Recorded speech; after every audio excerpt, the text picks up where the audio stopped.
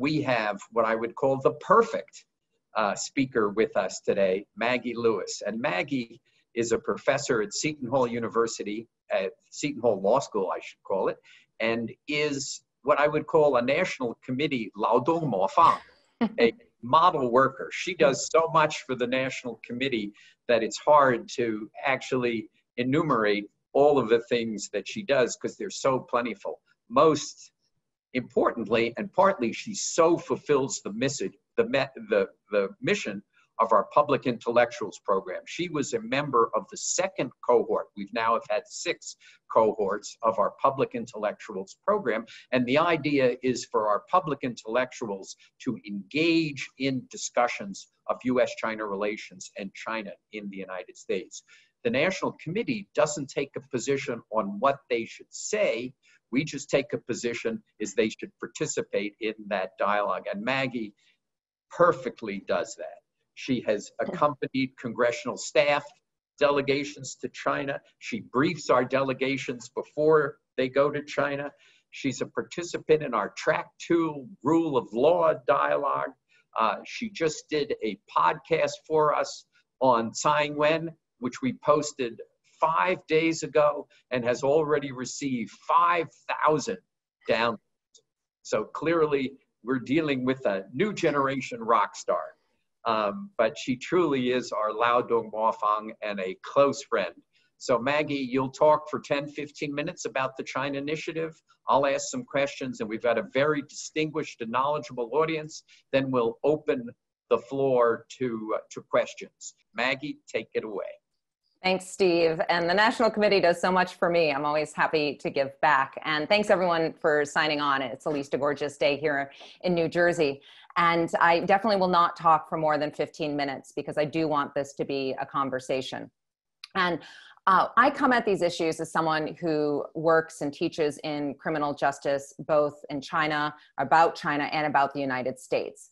And even during the Obama administration, I was already getting concerned about the way the US government was discussing foreign threats in general, but increasingly about China. So you saw increasing use, for example, of economic espionage. This is taking trade secret theft and elevating it to a national security concern and a very serious federal crime.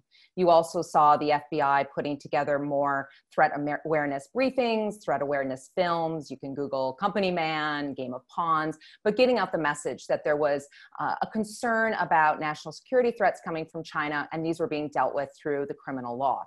So when we fast forward to November of 2018, which is, it's actually not that long ago, but it feels long, long ago in a galaxy far, far away, given where we are today. But then Jeff Sessions was Attorney General. He stands up and he announces this China Initiative. It is highly unusual, if not unprecedented, to have the name of a place, of a country, be the name of an initiative by the Department of Justice.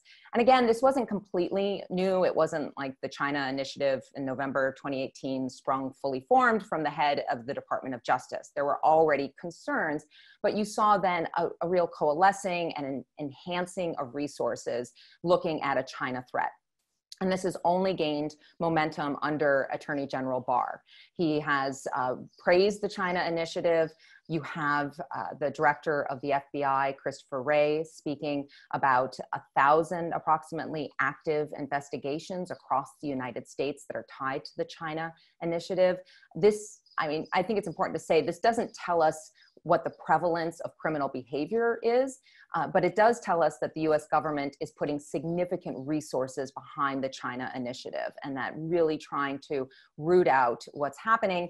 And then the question is how much attrition there will be from these investigations, because of course, many will not actually result in prosecutions and convictions. Now, the heart of the China Initiative are these concerns about espionage, about intellectual property theft, and the quintessential case there being the stealing of the arm of Tappy the robot out of the T-Mobile lab in Washington, physically trying to take the intellectual property. But it's not just about protecting IP. You also see what Rory Truex at Princeton, another PIPper, another Public Intellectual Program Fellow who's working on these issues, what he calls compromising relationships.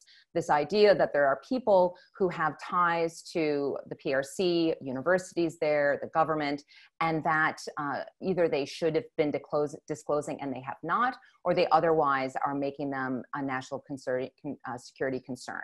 And for this, you look to the prosecution that's going on right now of Professor Lieber at Harvard. And so he is being prosecuted federally, essentially because of false statements, that he didn't disclose his connections to a university in China and the receipt of significant money under these talent recruitment plans, the 1,000 Talent Initiative and other similar programs. So that's another concern of the China Initiative, is who has ties to China, and those have not been disclosed as they were required to be under federal law. Now, I came to this partially too because about a year ago, or even less, so November of 2019, the District of New Jersey reached out to Seton Hall to ask if we could host one of these threat awareness briefings. And they wanted us to give them a chance, as they do all over the US, to reach out to industry. Big Pharma is in New Jersey.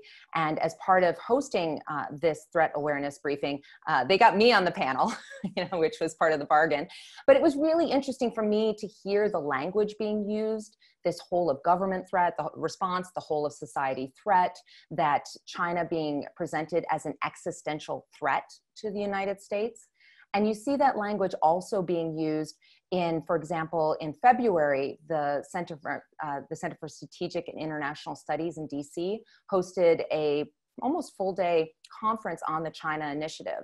Attorney General Barr spoke, Director Wray spoke, a number of the US attorneys spoke. And the way that they present the nature of this threat is existential, is that, will the world go through the US or through China in the future? And so there's a real sense of this is a dire security threat that needs to be addressed. Now, what was posted along with the materials for today is a forthcoming article, which is very much in draft stage. And that is, it's at heart a crim theory piece. I'm asking, what are the standards that the Department of Justice sets for itself? And does this initiative live up to those standards? And first, what is even the China of the China Initiative?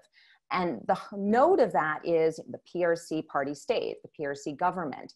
But one problem I have is that when the PRC party state is discussed, you often get this language of communist China, and which conveys a certain kind of threat, and also parts of our history, which I don't think we want to revisit. But beyond sweeping the government, which is what we should be concerned about, I think, you also get in the China Initiative framing and in the way it's carried out, language that includes within this idea of China, peoples whose DNA is connected to China, that they are ethnically Han Chinese or other ethnicities, that they hold a passport, their nationality is that of the PRC, their national origin was, even if they've since changed their nationality, and even more broadly, what I call people who have connections that gives them a sense of China-ness. And by that, I mean, you will have prosecutions and convictions under the China Initiative of people who are white, who have no apparent physical connection to China. But in the press releases, you'll sometimes have language like, and he speaks fluent Chinese, which, I wonder, why is that relevant to the press release? Are we supposed to now be wary of someone who speaks fluent Chinese? So I think that this concept of China is way too broad as it's being used by the US government. And then secondly, I go into my piece, and I won't do a lot here with this, about the principles behind punishment. Because if the Department of Justice is going to bring a criminal prosecution, that's a huge decision. I mean, we're taking away people's liberty with oftentimes that we prosecute people because they think they're worthy of punishment. And why do we punish people?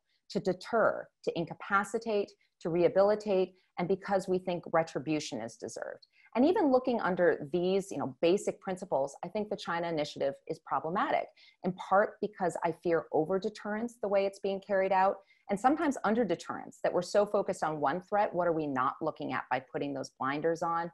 Rehabilitation is certainly not a focus here.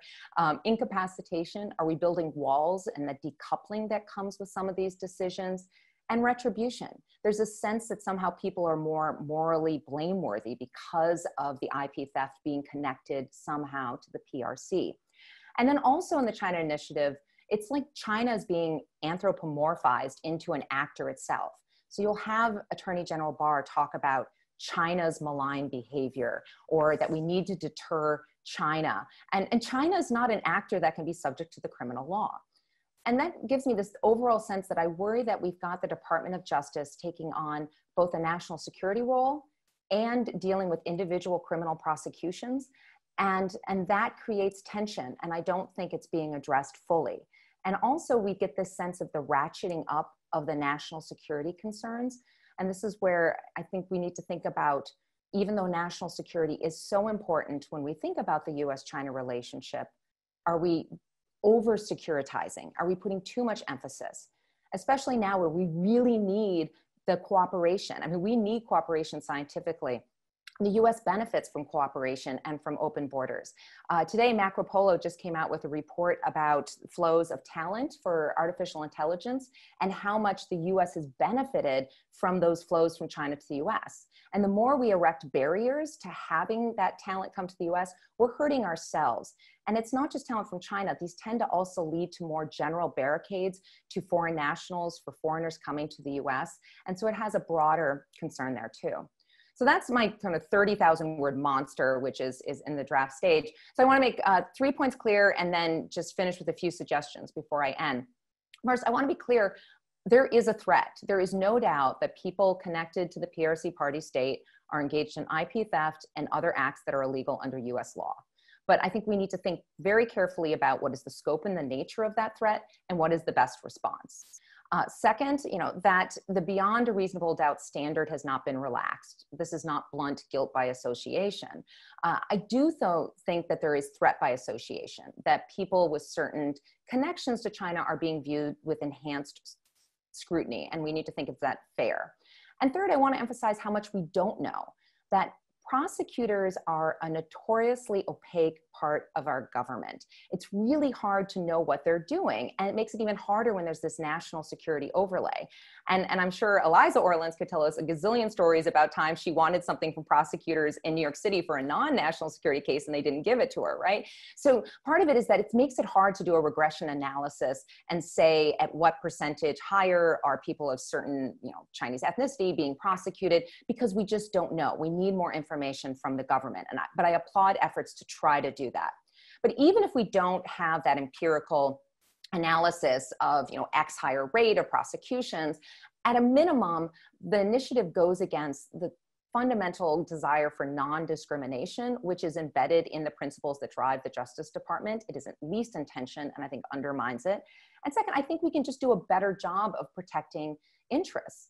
Instead of saying, you see like John Demers, who's the Assistant Attorney General for National Security, saying, I want to see each of the 94 US attorneys' offices having a case under the China initiative. Like, that starts sounding a lot like a quota. You go find it. Instead of doing that, I want the US government to identify what are the assets, what are the things we want to protect, and then we protect those IP, those national security, the launch codes from threats wherever they come from. That's how I'd rather have us go about this. Identify what's important and then protect those without saying we've already decided who is the threat to those interests. How to make this better? Ditch the China initiative name. It's doing no good. I think a country-neutral framing is critical for non-discrimination reasons. Second, we need more intra-government cooperation. The Department of Justice is not and I'm sure there's people right now who are on this from the US government who are laughing, because I know it's very hard to get cooperation within the government.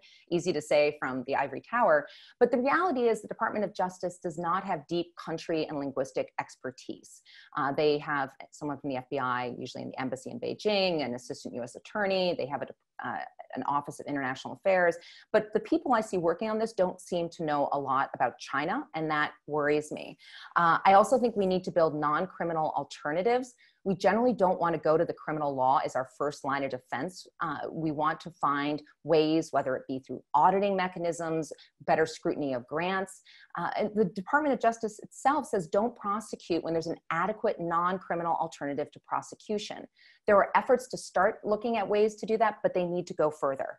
We need to look at Congress, because Congress writes the laws that the Department of Justice actually enforces. So if there's bad laws, it's probably going to make it easier to have bad prosecutions. We need also better cooperation between the government and the private sector, academia and businesses. You're starting to see that. The FBI had an academic summit last year. That's harder now with COVID. But my sense, and talking to people, is that it's still more the FBI and Department of Justice more generally, either coming to say, here is the threat and describe it, or wanting information, rather than working collaboratively really with academia and the private sector to figure out how to deal with this. And then finally, in my last minute or so, I want to, with Steve starting, mentioning where our country is now. And I think that's so important here, because it's not just where our country is, but where our planet is. And I teach criminal procedure. I am discussing with my students right now about what it means to have another unarmed Black man killed at the hands of the police. And the protests are so much focused on the cops on the street. But that, pushing out of not just racism, but all kinds of bias needs to occur from the cop on the beat all the way to the attorney general. And we're seeing here too with COVID increasing discrimination against people of Asian heritage. And I applaud the National Committee, which has been doing programming on that. And I encourage people to follow that. But what work is being done not only to root out the explicit bias, the racism that's so much a part of our country, but the implicit bias. So you'll see members of the Department of Justice say, yeah, we have the China Initiative, but we love the Chinese people. We welcome the Chinese people. And, for me, I hear that as a woman who, when someone says something sexist to me, if they then say, but I'm not sexist, that doesn't mean what they just said wasn't sexist. It just meant they just invalidated my lived experience. And that serves as a micro invalidation of the discrimination people are facing, rather than as an antidote to this overall framing. So I want to know what work is being done, because ultimately what I would love to see is that we come out of all these hard times with a more just Justice Department. So I'll leave it there and open it up to Steve and wherever the questions go. That was fabulous, Maggie, fabulous. The step back and think about, we've never had this before, but we had this whole line of prosecutions prior to the China Initiative of people who were either paid by the mainland government, paid by Ministry of State Security, that were engaging in some form of IP theft or something else. What should we have done? In other words, thinking back, so it's November or it's September of 2018, you're sitting at Justice and there are all these things going on, and you're going, our local US attorneys are not aware of this problem. Yeah, and I think we go back much further than 2018. And, part of this has to do, again, I think about linguistic and country and expertise, that, it's hard, unfortunately, right now, and it's been this true for a while, but even more so, to get a security clearance if you have deep experience actually living and working and studying in China. So I think we need to find ways to get that expertise into the government, to make it valued. We need to make it so, as I said, that we could have much earlier had much better non-criminal approaches. So, NIH, so we have all these big government bodies that give these huge grants out. And a lot of times, I'm a professor, there's times we sign things. Yeah, I've disclosed this, whatever. But I don't think we took seriously enough what really was required to make it so that people could understand these disclosures matter, and you are required to let us know who else you're working with. So much more work could have been done on that. So I think suddenly people, said, we got to hit the heavy hammer of the criminal law, when in fact there could have been a much more collaborative and a more step-by-step, more moderate approach to at least addressing maybe not the PLA Army guys who are hacking into computers. I mean, we're not talking about that. We're talking about a much bigger swath of people who are technically violating US laws, but at the same time, we need to figure out how much of those are the real nefarious actors, and on the other end of the spectrum, absent-minded professors. And there's a lot of space in between. Do we have data on, is it possible to get that? As you say, a prosecutor decision is a black box. Do we have data on whether people are being questioned or taken in or prosecuted because of their ethnicity? And people are we have a lot of data. We have a lot of data relating to African Americans. To a certain extent, some of this has been put together. There was an article in the Cardozo Law Review a few years ago that was coding for names that were seemed Chinese. But part of it too is it's not that the Department of Justice says, this person was had, mom from China, dad from wherever, so part of it's trying to suss out what do we even code for to figure out who counts as the China or the Chinese here. And then we do have some information, but we oftentimes don't know how many cases have dropped out. And I want to be clear here that it's not necessarily a bad thing that a prosecutor drops a case. And I think there's been definitely clear instances where someone who was ethnically Chinese was essentially persecuted, that they were a scientist and they were put through the ringer. And this goes way back. I mean, Wen Ho Lee is interesting. Wen Ho Lee being who's Taiwanese, which is even more interesting. And he was Taiwanese and not a Weishengren. His family didn't come over with the KMT, the Nationalist Party. His family was there when the Japanese were there. So that was definitely based on what he looked like. So there are those examples, but an investigation can start, and then if the government finds we don't have enough to meet that beyond a reasonable doubt standard, I want them to drop that. I want them to drop that case. So just dropping a case alone doesn't show that they aren't doing their job well. It could actually, wrong. They could actually be doing a good job and seeing that there's been a change. So part of the difficulty too is sussing out what is a good reason for having the case start, what's a bad reason for having it start. But finally, I'll just say the statistic I would like to learn more about is about sentencing, because then we can get real statistics. And if it turns out that people who are prosecuted under the China Initiative or who are ethnically Chinese are receiving more significant sentences, actually punished more than people who commit, say, IP theft of the same value but are not Chinese, that I think would be very telling, because that would be saying, we think you are more deserving of punishment because of the China connection. And how does the NIH kind of instruction to all of its grant recipients that they've got to look at kind of foreign funding, and are people, as you mentioned, filling out these applications incorrectly and are not disclosing that they're getting grants from others? Then I'll get to the Lieber case and say, do you have any idea what went on? What's the real story there? It's somewhat incomprehensible, but then to Lieber. Yeah, and I'm not a scientist. I'm someone who has absolutely no intellectual property. I mean, I talk about human rights, right? There's nothing proprietary there. I want it to spread. But if you are, but I have worked on government grants before, and there's a lot of paperwork, even for a grant that has to do with dealing with death penalty reforms in China, which has no national security concerns. And so I think a part of it is just there's been a lot of paperwork from a lot of different organizations, different parts of the government. It hasn't been streamlined. It hasn't been made more accessible. I do know there's been efforts, for example, with the White House Office of the Science Policy Advisor. He's also gotten involved in this and trying to figure out how to create kind of a more user-friendly, a more streamlined, a more integrated grant review process and ongoing mechanisms. But my sense is there's just a lot of cooks in this kitchen, and they haven't figured out a way to do it in a more efficient and effective way.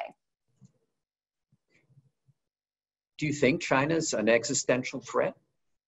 Isn't that, does a lot of this stem from, so in December of 2017, National Security Council, appointed by the president, comes out with a national security strategy, which says China's a strategic competitor and a revisionist power. And then a lot of follow-on documents to that. So is China an existential threat, and should we be applying different standards for China-related crimes versus others? I think China's an existential threat to Hong Kong. That's another conversation. We've been having those. That fundamentally, you think of an existential threat, fundamentally threatening the way you live your life, like upending that apple cart, that it'll be totally different. And so I don't think right now that China is an existential threat to the US. And by repeating that, I worry that we make that, our focus. And again, we get that ratcheting up, then everything becomes a national security concern because it is an existential threat. And you've been in meetings when I've had some wonderful exchanges from people in China where I disagree vehemently about their view about many things with civil and political rights.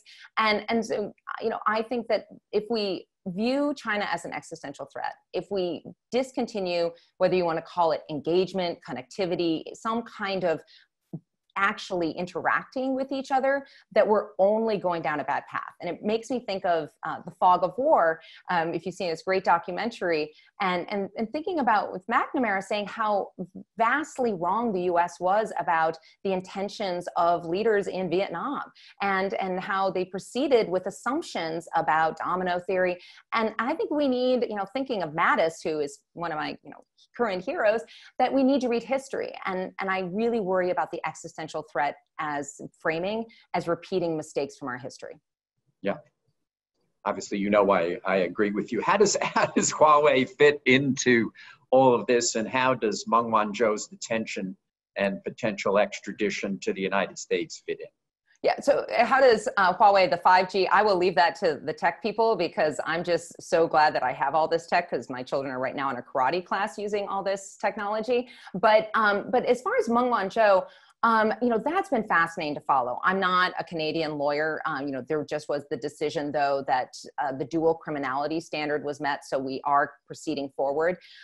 For me, I think it's really important that whatever happens with that case, that the U.S. treats this as a rule of law, being legal decision, not a political decision that's going to one day there's going to be a tweet that suddenly the U.S. doesn't want her anymore, because I think that would damage our already extremely damaged reputation. I'd also just say that while Meng Wanzhou is living a fairly comfortable, albeit deprived of liberty to a certain extent, life in Vancouver, Michael Kovring and Michael Favreau have remained in custody in China now for 500 some days. And I don't think they've seen, certainly haven't seen a lawyer or their family, and we don't even know what they're being held for. So the double standard is huge. And what about the as part of the China initiative, the Eastern District converted the charges to a RICO indictment of Huawei? Yeah, and RICO is interesting because I tell my criminal procedure students that RICO is like a prosecutor's, it's like birthday, Christmas, Hanukkah wrapped up in one. I mean, RICO is a very powerful way for prosecutors to go after, sort of organizations, group criminality. And so I haven't delved into the discrete evidence, but RICO has always been a powerful tool of federal prosecutors. You look at breaking up the mob or any other times. So once you pull out RICO, there's a lot of power to sweep a number of people, and both legal people, legal persons, and natural persons in its scope. So that's serious. Mm-hmm. That elevated indictment, it seemed to have taken a lot of prior material and simply elevated it to a RICO case without putting anything new, except saying this was a conspiracy, a racketeering and corrupt influence conspiracy. So did I miss something there? Well, two things interesting. So, there have been civil cases about intellectual property infringements against Huawei. And so one, response from Huawei has been, this is basically recycling and ratcheting up civil cases that we've dealt with. And I think, Mark Cohen, I think is on here from Berkeley, and he has wonderful writings explaining how we've had this criminalization of intellectual property concerns more generally. So part of it is, yes, it did seem to be a ratcheting up. One thing too that was interesting was that when Bill Barr was at the CSIS China conference in February, it was about a week before that indictment came out. And he spoke directly about Huawei, about what a concern it was. And he basically foreshadowed that we're coming down even harder on Huawei. So this is certainly, when you think of the expressive function of the criminal law, that it's not just necessarily about that individual case, but about general deterrence. This is, I think, a clear example where the Justice Department wants to send a very loud, clear message beyond this individual case.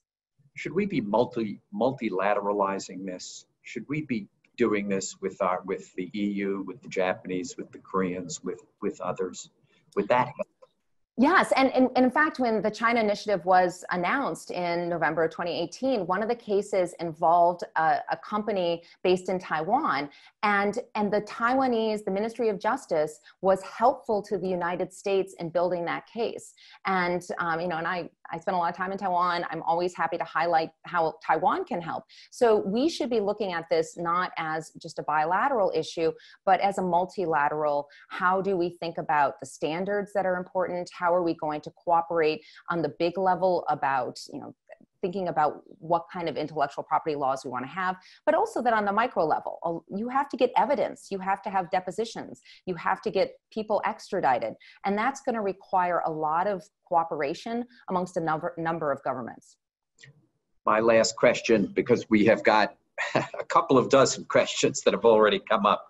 And this is the former head of policy planning at the State Department said that, Chiron Skinner said that this is the first time we've had a strategic competition with a non-white civilization.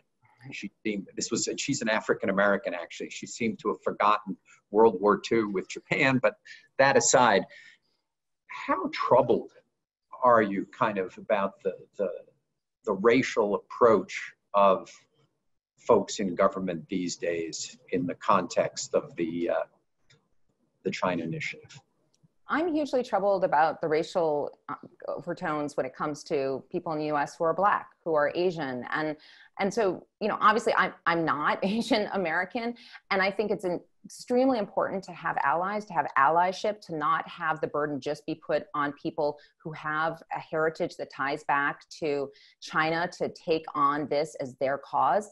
But beyond being an ally, I think it's important to recognize it's not just about helping people who are ethnically Chinese or PRC nationals, that this matters for all of us. These values are important for every American. So we're helping ourselves by trying to root out this discrimination. And just finally, I'd say, if people who are on this, if they've never taken an IAT, one of these implicit assumption tests, you can just Google IAT. What they do is they have you look at whether it be based on age, gender, race, ethnicity, how you respond implicitly to people who look differently. And it's fascinating because it turns out that those of us who think that, I'm totally open-minded, I'm not biased, we all have bias. The question is just how much. So we need to confront that bias before we can mitigate it. First question, an easy one, I hope, from Bill Armbruster. Who is the baseball player depicted in the painting on the wall behind you? Buck Leonard. That's my husband's. It's Buck Leonard. He never was in Major League Baseball. He was in what was then the Negro Leagues in like the 1930s. This is like Jeopardy now. Daniel Krasenstein, do members of the Department of Justice feel that many of today's initiatives in dealing with China may be reversed if we have a new president next January? Yeah, and I want to say too that, I have friends who are federal prosecutors, and I appreciate that they're out there keeping me and my family safe. And I'm really trying to be generous in saying there's a lot of people who are trying to do good work here. And so there's those who are, the career assistant U.S. attorneys, the line prosecutors, they're pedaling the bicycle. And then above them, you have the political appointees. And I think there's no doubt that the messaging coming from all the way up to AG Barr is hugely important. Or, the assistant, John Demers, for the Assistant Attorney General for National Security to say, I'm looking at you out there, prosecutors, are you finding these cases? So a change in leadership is no doubt going to have a difference. The question is how much? And I'm hopeful that with the right person being put in at the top, that we could see a seismic change and certainly just leaving this framing of the China Initiative by the wayside. This one's from Mark Elliott at Harvard. I'm not sure if you can answer it, but of the estimated 1,000 ongoing investigations that are part of this initiative, do you know approximately how many or what percentage are focused on graduate students in degree programs at universities? Absolutely no idea. And I think so APA Justice is trying to get some data scientists on this. I mean, part of it too is, there's nothing, these are sort of non-falsifiable claims. Like tell us, prove that Chinese graduate students are not involved in espionage. I can't, right? Prove that aliens never landed in New Mexico. And so we don't know so much. I feel like we're to that Rumsfeld, there's known knowns and unknown unknowns. And so we don't know, but I think these are things that we can demand that there be more transparency. Just to throw that 1,000 number out there and not give a more granular data is problematic. That deserves a pushback on DOJ will tell us more. And I think just even if we find out that number, the chilling effect is huge. And you add on to that legislation being thrown out there, or bills by Tom Cotton and others that is just flat out saying, we don't want you here if you're even going to try to study in the STEM fields. I mean, that is shooting ourselves in the foot. And who would want to come here? Right. Emily Weinstein asks, what are your thoughts on the legality and legal ramification of Trump's recent proclamation regarding the possible revocation of F and J visas for Chinese students and scholars, which is exactly what you were just talking about? Well, I mean, so the ramifications are huge beyond, the criminal justice realm, right? You've got huge issues with just that there's a lot of Chinese students in our universities. So it's a revenue issue for universities. It's huge for our ability to have this open, collaborative research environment. As I said, I recommend this new report that just came out from Macro Polo about artificial intelligence and information and talent flows. The brain drain from China has generally benefited the US.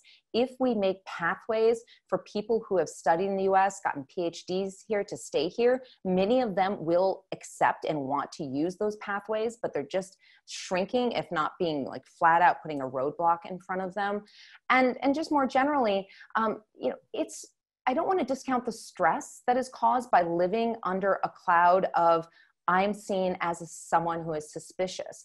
And that wears on people. And this has been talked about with respect to Black Lives Matter and just generally how stressful it is to be out there as someone who is Black and interacting with the police. It's stressful to be someone of Chinese ethnicity who is working in a STEM field right now. And I think that you can't quantify, but it's real. This is from Hiroki Takuchi. I may have a Chinese pronunciation of a Japanese name, who's at SMU in Dallas. How much does the China initiative target individual people instead of cases of companies / organizations? For example, Japanese electronic giant NEC hires lots of Chinese engineers with PhDs from Japanese university. Japan is a US ally, and NEC is doing business with the United States, working with the US federal government too. Is that problematic? Yeah, and so part of this is interesting because you can have, like corporate criminal liability. You see this, for example, with the Foreign Corrupt Practices Act, where you'll have a company, an actual corporate entity being the defendant in a case. But most of these cases are about prosecuting an individual person, someone who is out there. I'm thinking of Mara Hvistendahl has a great book, The Scientist and the Spy, about stealing of the Monsanto corn seeds. And someone was actually, Robert Moe was out there in the field, picking up the corn seeds, right? There's some person who is the person being charged with these crimes. And so I think that's one of the points that I really want to make clear is that, when we talk about these big, Huawei, but there's a person who could end up behind bars. Huawei doesn't end up behind bars. They can have large monetary fines, which can be civil in nature, they can be criminal in nature, but these cases are taking away the liberty of people. And that's something where we really need to take pause. But it could be both. It could be people, it could be entities. Another question on Huawei. What prospects does Huawei CFO Sabrina Meng have of receiving a fair trial in the United States, given this DOJ initiative, which is politically as well as national security driven? I think she has a very good chance, actually, because if she's got, first of all, she's got great lawyers and she's got enough money to keep those great lawyers going for years. In this case, if it stretches out the way that's anticipated, will likely take years. This is not going to be resolved quickly unless for some reason it is dropped. So no, in our system, over 90% of cases plead out. So, and most of the China Initiative cases are similarly not resulting in jury trials, but rather in plea bargains. So it's possible that she might come and have a plea. My sense is that she would probably carry this through to a jury trial. And I think you could find 12 Americans who, don't want, who the questioning is done well, that wouldn't look at her, with too much bias because she's Chinese. But it's interesting thinking of Mara Histendal's book about Robert Moe, that there the judge had said that there couldn't be references to his Chinese ethnicity by the lawyers as part of the case, partially out of concern that it would emphasize this as being part of sort of a China initiative. This was before the China initiative, but part of a China threat. So I do think she can get a fair trial here. And the point is too, she would get a trial. Is that, but just because I live across the river from Brooklyn, is that an Eastern District of New York trial? Is that where the indictment issued? Yeah, and that's my understanding, and I think that's where it should be. I haven't, it could, and if there was some reason that New York was seen as problematic, it is always possible to move it somewhere else in the United States. That happens occasionally. Usually you don't change venue with federal case, but I'm not that. That's of all the worries here that Sabrina Meng is not going to get a fair trial is I'm much more worried about the people who can't afford lawyers, who are having serious federal prosecutions and they don't have those deep pockets, because then they're all the more likely to try to have to plead out because they can't adequately fight this. And we have a great public defender system. The federal defenders are great. But if they don't qualify for that, or, even if they do, they're still outgunned by the Department of Justice. Yeah. Matt Turpin, hi Matt, asks, he kind of wants to look at it from the other end. Does China think the United States is an existential threat to it? Oh, the last thing I probably should do is try to speak for Joe Nanhai. There's one thing that's been interesting out of all the turmoil and the sadness that's going on right now in the U.S. is how the protests in the U.S. are being portrayed in the media in China, and certainly by the wolf warriors on Twitter. And I think the way the U.S. would become an existential threat, or at least more of a threat to China, is the more that we have police officers who stop and actually march with the protesters. The more that we have these protests leading to actual structural reform through our elected officials, the more that we can show that the US does value civil and political rights and has ways that people can voice their concerns and have their elected leaders either respond to those concerns or be elected out. I mean, that's the way I think the US becomes an existential threat. Yeah. Eric Heyer at BYU asks, is China retaliating for the China initiative? Obviously, we know that Meng Wanzhou, right, there was a direct retaliation of the arrest of 2 Canadians. But for the China initiative generally, have we seen retaliation? I haven't seen anything that's sort of a tit for tat based on the China initiative, but I certainly, you know a lot more people that I can explain about how the business environment in China has become increasingly fraught for foreigners. And certainly there is a history of using criminal sanctions against foreign companies. Oftentimes it's because they did violate the law. So you look back, like some of the big pharmaceutical companies ran into problems with bribery laws in China. But I haven't seen an explicit or even, implicit, but doesn't take hard to figure out, we're doing this because of the China initiative, other than the Huawei situation. Robert Percival asks, has this led to an increase in enforcement of the Foreign Corrupt Practices Act at all? Yeah, and that's, and the FCPA is so interesting, in part because, boy, that can be a real cash cow for the government. And we saw an increase in the FCPA before the Trump administration. So again, this goes back. And overall, I mean, I think it's good to support anti-corruption efforts. I don't want to say we should get rid of it. I don't know if anyone's found a correlation, let alone a causal mechanism between the China initiative and the FCPA. There's very distinct concerns being aired as part of the China initiative. Although certainly the harder it is to do business in China, the less perhaps opportunities there are to engage in behaviors that would get you under the FCPA. Yeah.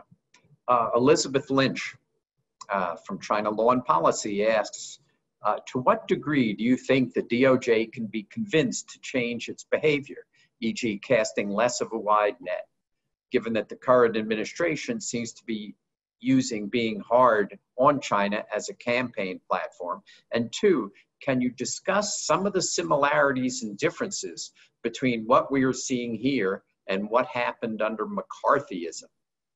Yeah, so the first question, I know just this is very anecdotal, but I've had conversations with people who, again, are more the line prosecutors, not the higher level political appointees, and they want to do better. I mean, even things like when I bring up working on learning to pronounce Chinese names better, learning pinyin, because just as a sign of respect, being able to pronounce correctly the name of the people that you're prosecuting would go some distance to show at least some attempt to have some cultural competency. And some of those even, are you getting briefings? Are there ways that we can draw on resources in academia to give you briefings? Sometimes that has gotten some good responses, but these are pretty low-level people I'm talking to. I think we really do need a change in leadership, which requires a change in who probably is in the White House to make this really systemic.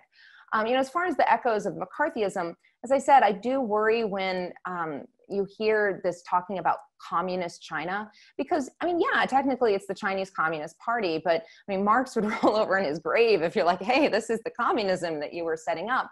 It's an authoritarian government, it is deeply illiberal, but the way that the word communism is used in some of these threat awareness briefings does draw on the worst of that kind of, we should be afraid because of this political threat. And it makes me think, a dear friend of our families, when I was growing up in Madison, Wisconsin, Abner Brody was a law professor at the University of Wisconsin, and his wife had gone and walked around to try to get signatures to recall Senator McCarthy. And I remember her saying, Agnes, that she took their young child in the stroller because then people wouldn't yell at her in the same way when she showed up to try to get a signature. Wow, interesting. Dr. Xiaojiang Li was a neuroscientist at Emory University, was arrested for national security offenses, and it resulted ultimately in tax charges, which reminded many of the Wen-Ho Lee case. Do you think whenever a Chinese American is arrested, suspected of national security offenses, and the law enforcement later finds out they don't have a case, they have to find some offense to justify the arrest, regardless of whether the offense matches the resources spent? Yeah, and this is so much about what are the messaging coming from the higher up. If the higher ups are saying, you should be looking for these cases, you're not taking this seriously unless you find them, then that's sending a very distinct message. And so I worry when I hear that messaging. That said, there's a lot of times that people are convicted of something that is not essentially what was the initial wrongdoing. Think of Martha Stewart, you end up with obstruction of justice charges, not that it was the fundamental or initial concern was about how she was trading securities. So you see a lot of times that false statements, obstruction of justice, tax charges, that's not just in the China initiative. That is kind of the bread and butter fraud charges that come up. And especially when there's a plea bargain involved, you might see some charge bargaining and it comes down. But again, if the government is not doing the work to address implicit bias, is not doing the training, and the American Bar Association has great tools for prosecutors, if they're not using that, then we've got a problem because it's clear they're not addressing the root of the issue.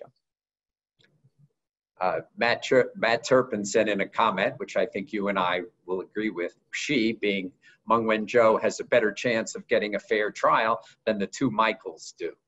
The two Michaels Matt is referring to are the two Canadians that were arrested in the tit-for-tat struggle over the Meng Wanzhou arrest. Do you think the Meng Wanzhou arrest was a criminalization of civil misbehavior?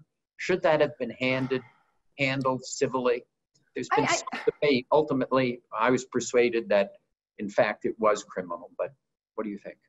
I think there's been, just more generally, an increase in criminalization of a lot of areas, particularly intellectual property, but other areas too that would generally have been treated civilly 20 years ago. And so part of this is just kind of the over criminalization that is occurring. Federal criminal law has ballooned in recent decades. So I think probably, yeah, what she's being accused of, it is criminal under US law.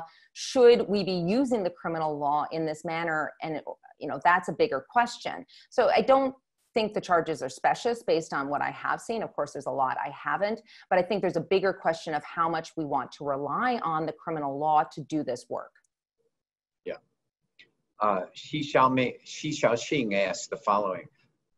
what's the impact of the fact that most targets of the China initiative do fundamental research, not classified or sensitive research? Yeah, and part of it too is the definition of what is sensitive, what is fundamental.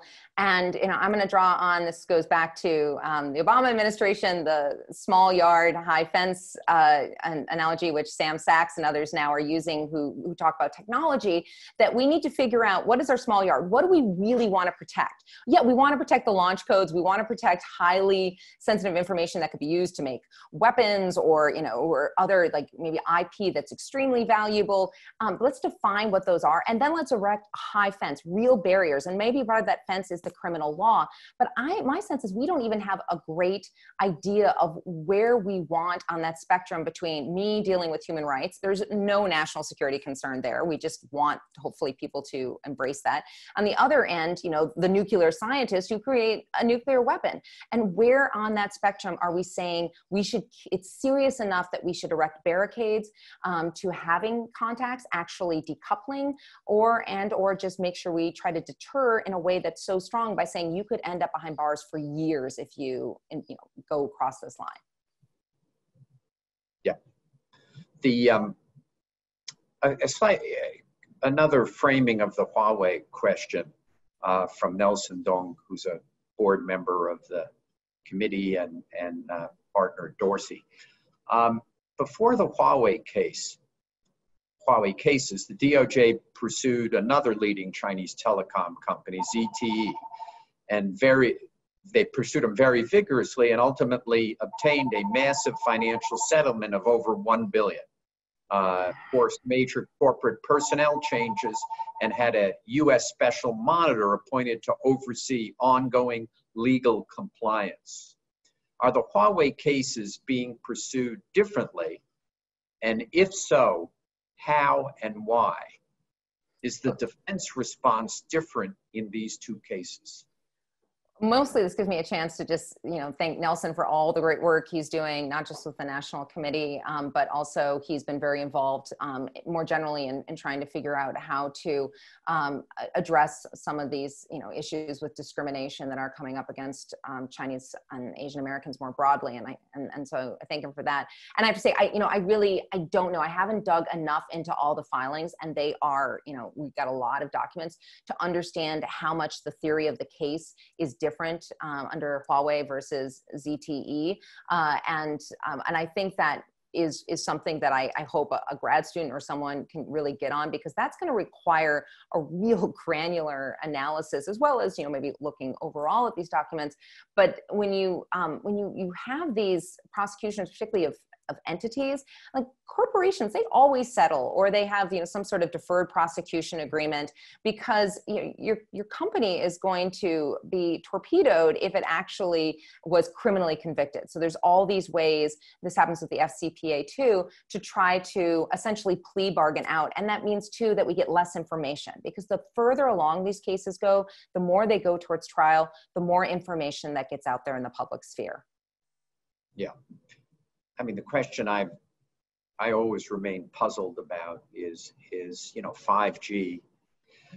Huawei is the world's leader in 5G, and we've decided we can't have them in the United States. But the chairman of Huawei, Ren Zhengfei, offered to basically give the technology to an American licensee and allow the United States to manufacture anything it wanted to. So basically, in order to maintain kind of decent relations with the United States, he was willing to do that. And the US government wasn't clear, chose to basically say it wasn't, I think the Deputy Assistant Secretary of State who commented on it said, if it was a public company, it would be securities fraud.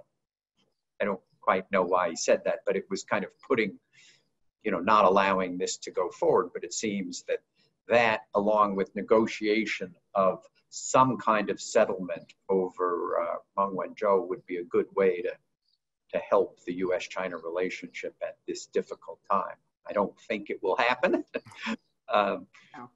But you could imagine a situation where you agree to the extradition, you have a guilty plea, There's no sentence. She arrives in the United States, appears before a judge, and then goes home.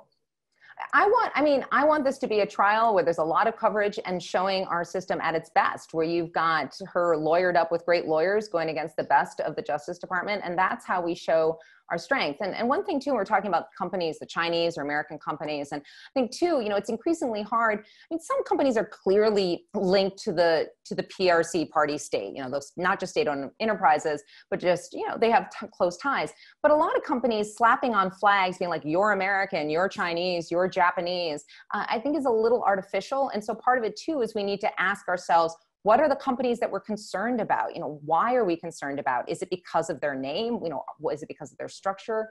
And those questions need to be asked too. By the way, Dennis Amari says the Huawei 5G technology was not offered free.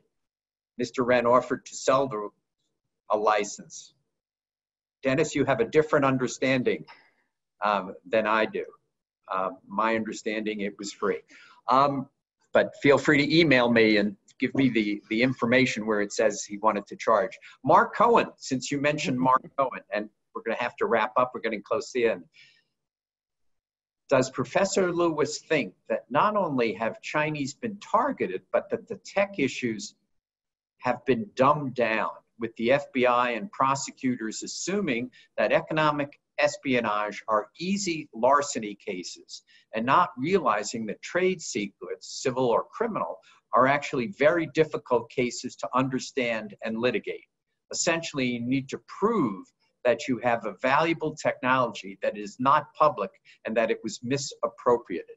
One federal judge likened it to a patent lawsuit, where there is no piece of paper that you call a patent to define the technology. Do we have data such as decisions not to prosecute, length of time / reliance on expert witnesses that would help identify that misinformation? Well, I'm certain that they've been dumbed down from Mark's level of expertise, because he understands this backward and forward. And I maybe even get a Berkeley student on this, because I haven't seen that data. But I do think, you know, when I'm saying that the Department of Justice lacks expertise with respect to China, I think there's also, from my, again, you know, limited view in there, a lack of expertise with respect to understanding the intellectual property. And certainly Mark knows better than I that trade secrets are a weird part of intellectual property. The patent claims, copyright, trademarks, that's much more clear cut. Trade secrets have always been sort of a strange area to litigate, let alone criminalize. And so I would be surprised, and I haven't seen a level of nuance that I'd like to see among the people who are talking about the China initiative within the Department of Justice. What I love about this particular event we're running is there's really interaction. So here's Matt coming in for a third time. There are significant similarities between the ZTE and Huawei cases. The indictment against ZTE in March 2016 resulted in a simultaneously listing of ZTE on the entity list. That same process was generally followed with Huawei. Well, one thing I mean, a lot of people might not even know what the entity list is, you know, and this is dealing with export controls. And so the entity list, this is really, talk about, you know, putting up a barricade, but then there's an unverifiable list, which is a step before that. So for example, Renmin University, major university, it was put on the unverified list, which makes it so university general counsels are going to be really concerned when professors are doing work there, but it covers the whole Renmin. So if I'm doing work on wrongful convictions, that's still with Renmin University. So I think there's this whole separate but connected area of entity lists, unverified lists, and export controls, which we can't address today, but I think that also needs to be viewed as part of this overall, you know, I think over-securitization of the relationship right now. And then Matt adds, supporting person who questioned my understanding of the Huawei offer. He says, my characterization is wrong, just to show I give full voice to those who don't agree. We're out of time, so let me just go to one last question. Do you view FIRMA, Foreign Investment and Risk Review Modernization Act, and other foreign investment review policies as a retaliative measure to China's Made in 2025 policy? How do you think the legacies of these policies will change if we have a new administration in 2021? It's not really the China initiative, but it's tangentially related to the China initiative. Yeah, so we had CFIUS for a long time, and then that changed into FIRMA, and FIRMA, because we like acronyms that sound good when it's laws. I mean, personally, I have no problem with having a hard look at when there's investment in the US. That just strikes me as smart. It's good to know what's coming into your country and why. My question is always, well, what are the standards? Who's involved in setting those standards? And then who's implementing it? The more that it is, I see Congress, people making legislation who don't, I think, understand IP investment or China, that worries me. So it's the rejection, or at least the underutilization of expertise in the process, is where my concern really lies. Thank you so much. It was a great discussion. You've upheld the great tradition of PIP once again. PIP 2, which I always have to give a shout out because I am loyal to my cohort through and through. Right. PIP 2 always asserts it's the best PIP we've ever had. But so does PIP 1, 3, 4, 5, and 6. So that's it. But Maggie, thank you so much. You were fabulous. You enlightened us at a time when there's a lot of haze. You really have shown bright light on what we need to understand. But thank you so much. And thank you for being the National Committee's Lao Dong Mo Fang. Thanks, Steve. And thanks to everyone else who helped put this together.